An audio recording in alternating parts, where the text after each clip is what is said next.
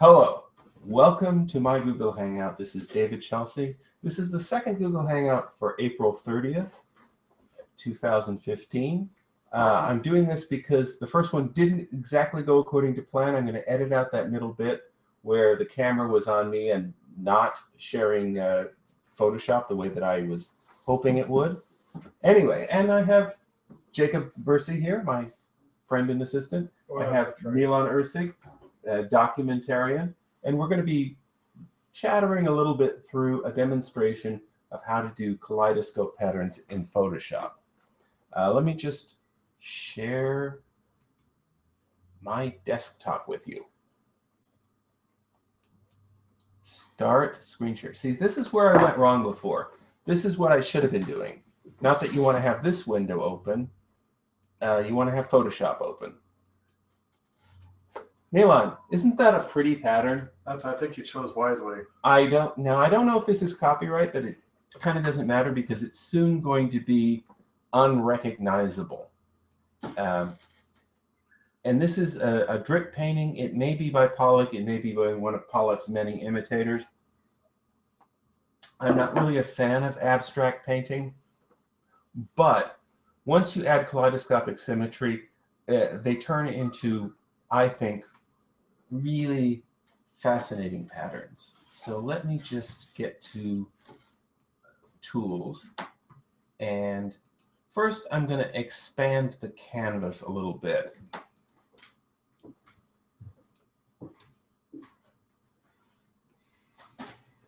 Anyway, by the way, Milan, have you read any good comic books lately? You know, I think last time we were discussing, I had started Scott McCloud's The Sculptor. But I've kind of stopped at the same spot that I'm at. I haven't had a chance to really dive back into it. So, I've started it, but have not finished or continued. And I've enjoyed it. Mm-hmm. I think it's intriguing.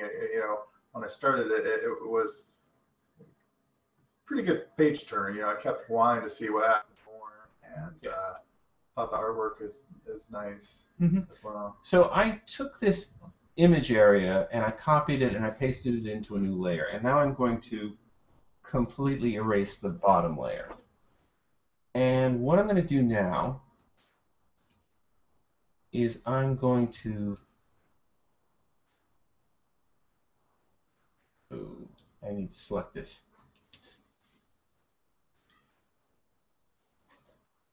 Yes? I'm going to rotate this bit. I'm going to rotate it. Oh, you told me to shift? Oh, that's nice.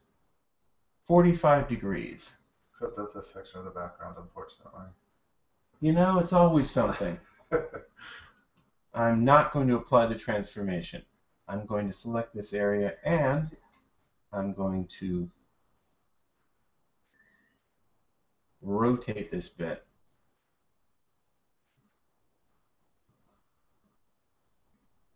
.45 degrees. And now I'm going to apply the transformation, and I'm going to create a little triangular area.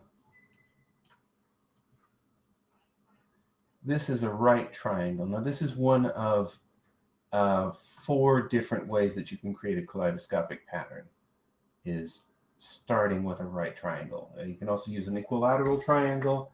You can also use any size or shape rectangle, and you can use a triangle which is an equilateral triangle cut in half. So now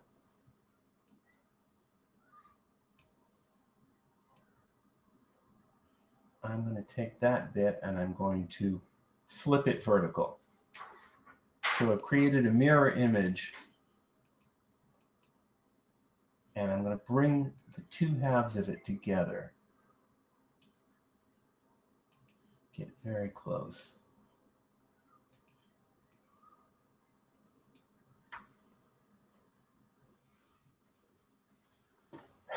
And now I have my basic tile.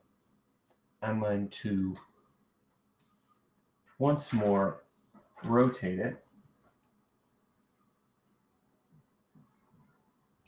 back 45 degrees.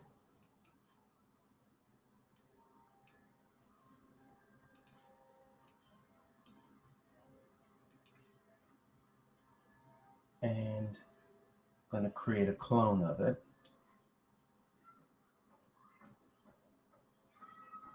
I'm going to flip that one back. What do you think of this one compared to the one that we? Oh, that one was very pretty. That's what I did earlier when the camera was on me instead of on Photoshop, and I think this one has a nice kind of jewel-like quality. Those almost look like turtle shells or some kind of fancy beetle. Sort of like Hungry Hungry Hippos sub-turtles. Yeah, well, now we don't know what this next one's going to turn into yet. We will see. This might be even nicer. But it seems to have a more limited palette.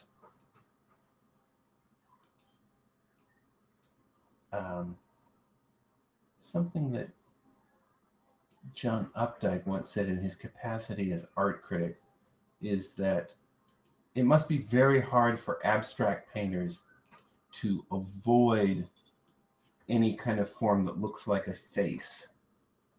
But once you start introducing kaleidoscopic symmetry, you know, all sorts of animal and flower forms just get in there naturally. Now I'm going to take this bit and I'm going to flip it vertically so that it creates a mirror image of that bit.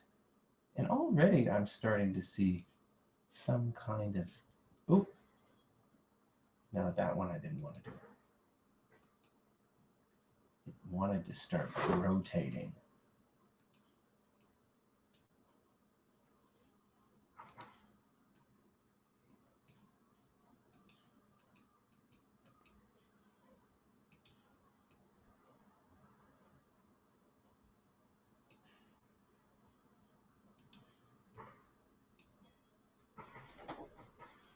Okay.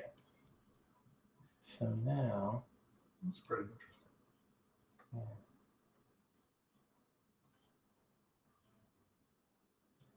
I think I want to get a little bit of a wider canvas even than that.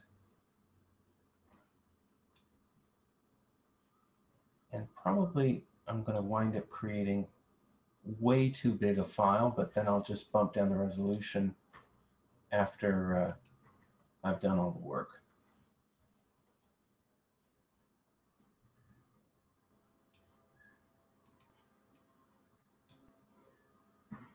Okay. Oh, so what I need to do is create a clone of that. Once more, line it up.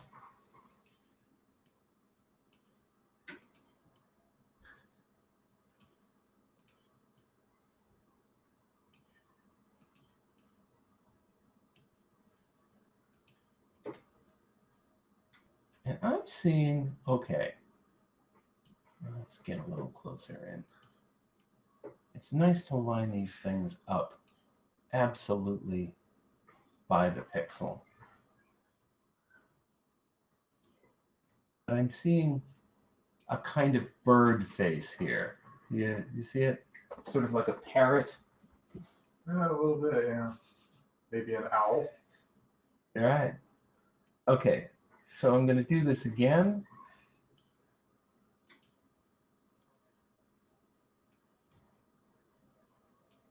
And this time I don't have to flip it because it's a symmetrical clone of the other bit.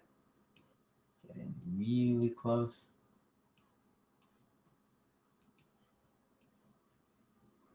Make sure it lines up to the pixel. And, you know, that's a nice bedspread or quilt or oriental rug. A little heavy on the yellow, but very pretty, I think. And now I'm going to crop it.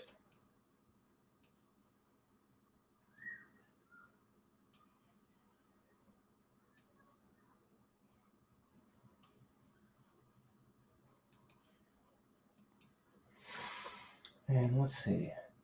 What's the image size on this? Not too huge, but let's cut it down to like 900 pixels wide. And save it. Okay. Oh, do I need to flatten the image? Yeah, flatten the image.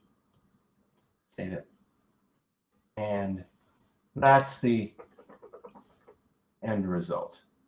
Now, I have a lot of these kind of images posted on my Patreon page, a lot of not safe for work images that I took from images of classical nudity and news photos of Abu Ghraib and in pornography that created all sorts of strange fleshy landscapes that have this kind of symmetry.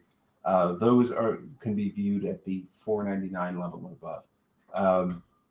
But I've also posted about this from time to time on my blog, dchelsea.com or whatever. And if you Google David Chelsea kaleidoscopes, you can see a lot more of these. Mostly I'm a cartoonist. Mostly I draw things like Snow Angel and instructional books on perspective. But this is something I do that's fun whenever I have a spare moment. And once again, thank you for watching.